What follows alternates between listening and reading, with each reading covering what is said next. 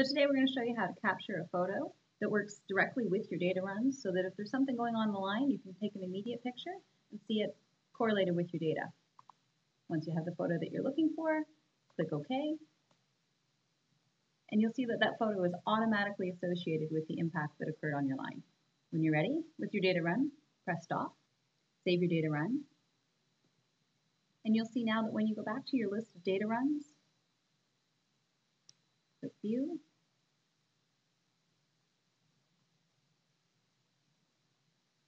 You can see the availability of the photo, and this will also be exported with your data run